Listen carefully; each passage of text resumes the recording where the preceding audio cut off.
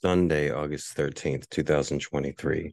All the street cats were fed and accounted for today, despite all the chaos that went on around us as we participated in our daily ritual. There were loose dogs, small and medium sized ones, shady characters walking by, checking me out and seeing what I was doing, and loud bangs, bangs easily distinguishable from firecracker bangs. These loud shots were rare even in this neighborhood, and they came after I was done with my regular feeding. There might be something on the news about it, especially if they were directed at someone or hit someone.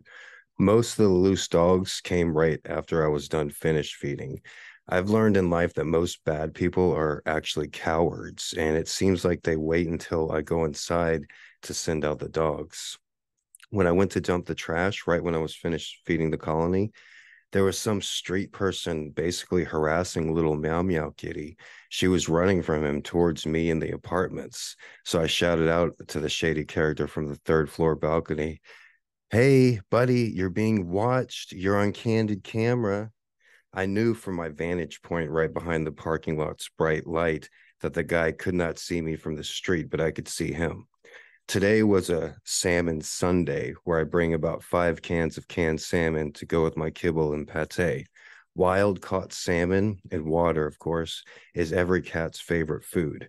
Not every street cat got a bite of salmon, so I also bring a few cans of tuna for the hesitant cats not quick enough to eat the salmon. There's always a bunch of juice left in each of the salmon and tuna cans, and each can gets a particular kitty that will lick it clean.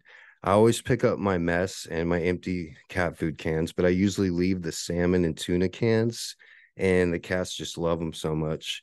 It's important to bring the street cats fresh water every day, especially this time of year, and also something to clean their water bowls with. I've noticed used whipped cream containers work best as water bowls because every nice water bowl I've had has been stolen. That's the kind of neighborhood I live in. The smartest cats make sure to drink a good amount of water during the feeding while it's clean.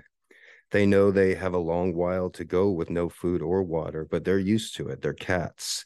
Cats are the most cunning and resilient animals on earth. I said it before and I'll say it again. Never underestimate a cat. After I was done with my regular feeding, I took about a 20-minute nap before going down the street through the construction feeding PK. I was a little late and I saw the little tortie nervously pacing, not knowing if I was going to show up. PK knows if she doesn't get a meal from me, then she has a long wait before she gets another one, probably days. I try to feed her at least once during the weekdays, but her current situation, it's even more difficult than the regular colony kitties. My next goal is to get Meowie Yowie fixed. Meowie Yowie showed up about a month ago, crying his little orange head off. He was meowing so loud, especially the first couple days. After about a month, and Meowie Yowie learned the ropes, he basically stopped meowing. The other street cats would look at him like, "Hey, dude, chill out. We don't do that around here."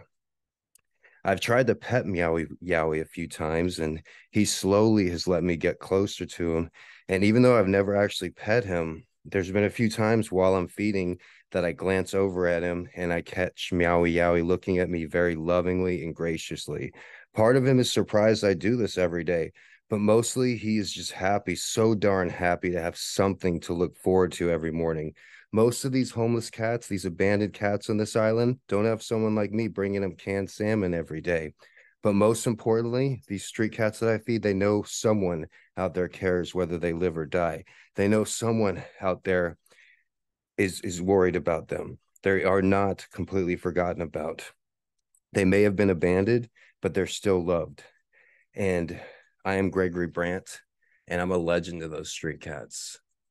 Aloha.